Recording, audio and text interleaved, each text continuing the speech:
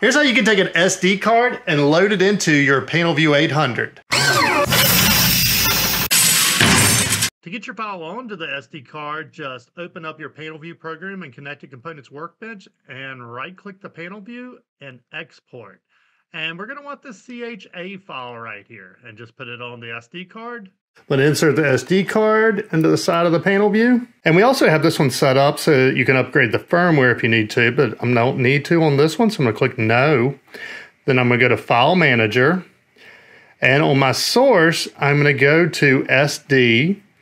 And in this case, this is going to be a TRN ICP RA5000 AOI. So we have all of our programs on the same card. And then I'm going to copy it to internal. And it was succeeded.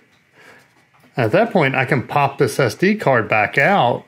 And my source, I'm going to go to internal.